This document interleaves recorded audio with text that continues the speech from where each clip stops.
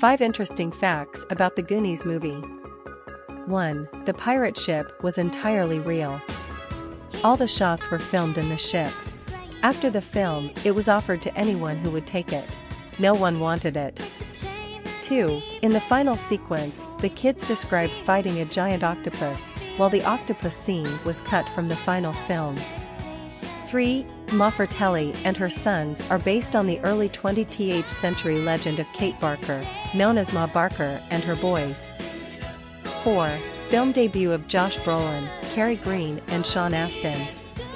5. Director Richard Donner did small cameo as the gray-haired sheriff on the quads in the final scene.